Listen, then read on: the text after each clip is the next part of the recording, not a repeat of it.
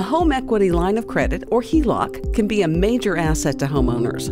HELOCs are low-interest revolving lines of credit that allow you the option to borrow only amounts you need up to your credit limit.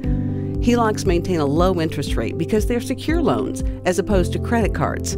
There are many uses for a HELOC, but because a HELOC is financed by using your home as collateral, there are questions you should ask yourself before spending.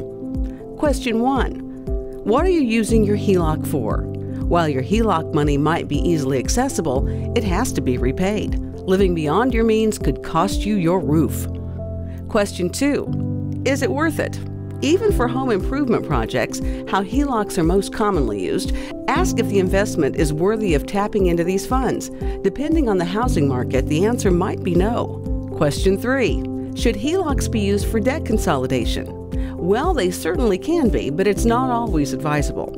Exchanging debt incurred on high-interest credit cards to a low-interest HELOC is tempting, but the reason behind the HELOC's low interest is its collateral. If the habit of pulling out the plastic isn't addressed, you could easily find yourself drowning in even more debt, with your house on the line. Question 4.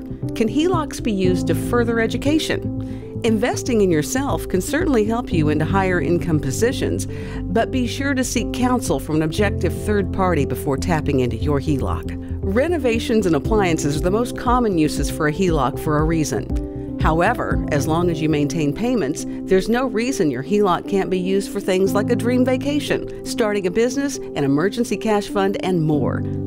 To apply for your very own home equity line of credit, visit TelComm Credit Union at any of our 6 full-service locations.